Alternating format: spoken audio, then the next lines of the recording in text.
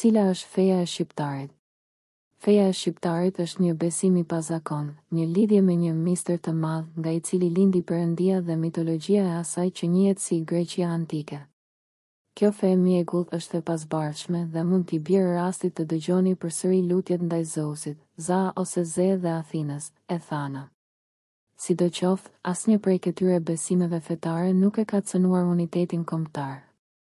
Shqipëria është i vetmi vend ballkanik në të cilin feja dhe kombesia nuk janë sinonime, dhe të gjitha këto besime janë të rrënjosura cekët mbi besimin e lashtë shqiptarëve, i cili është një besim i paformë të një misteri të madh nga i cili buruan perëndit dhe mitologjia që emërtuan Greqi antike. Në Shqipërinë e Jugut akoma do të dëgjoni njerëzit që bëjnë be përket e diell edhe përket hën për fuqit e diellit dhe të hënës. Do t'u bjerë rasti t'i dëgjoni përsëri duke lutur Zeusin, Za ose Z, the voice, dhe Athinën, e thana, the intelligence. Në veri, malesori katolik i falet diellit të sapo lindur, me shenjën e kryqit dhe ndjen pyjeve dhe maleve të tij zërat e oreve. Kjo fe e mjegullt është e pavetdijshme.